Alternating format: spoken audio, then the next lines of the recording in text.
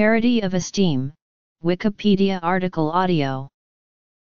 Parity of esteem is a concept which can be applied in a variety of contexts. As a political philosophy. Healthcare. Parity of esteem can be used to establish a theory to overcome intercommunal conflict. Promoters of the theory argue that parity of esteem offers a language for negotiation of a post-conflict equilibrium.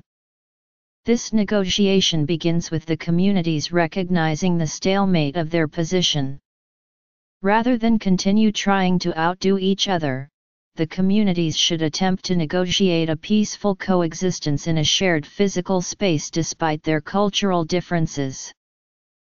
Parity of esteem can be described as a post-Enlightenment theory as it differs drastically from classical liberal or Marxist rationalism and is contrary to 20th century ideas of self-determination or the 19th century idea of the nation-state.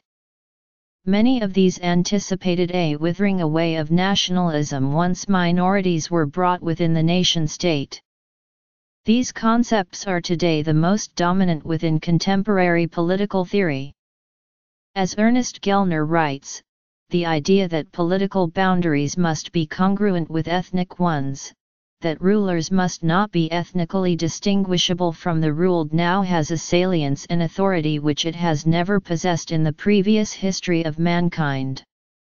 Where Enlightenment theories addressed issues of intercommunal conflict, it did so either by promoting nonsectarianism against tribalism or emphasizing class politics against bourgeois nationalism.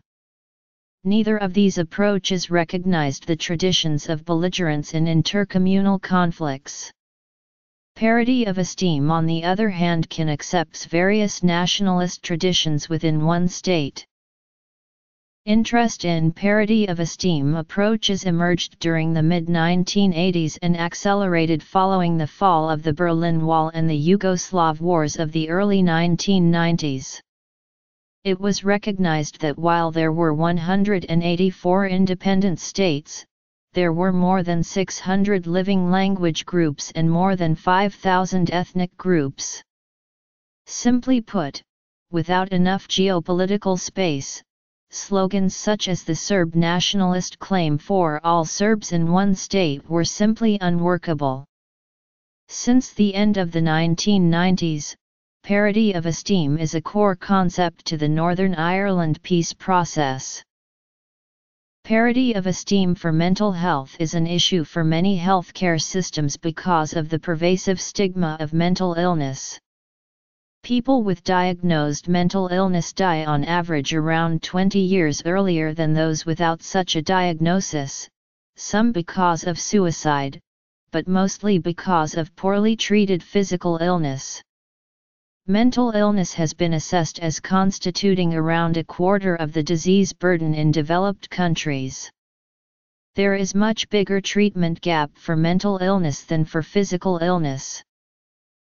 In the USA, legislation was enacted in 2006 which attempted to achieve equality in health insurance coverage between surgical treatment and mental health treatments.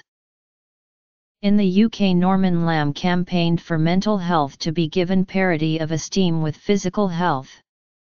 The Royal College of Psychiatrists proposed that parity of esteem should be defined as valuing mental health equally with physical health.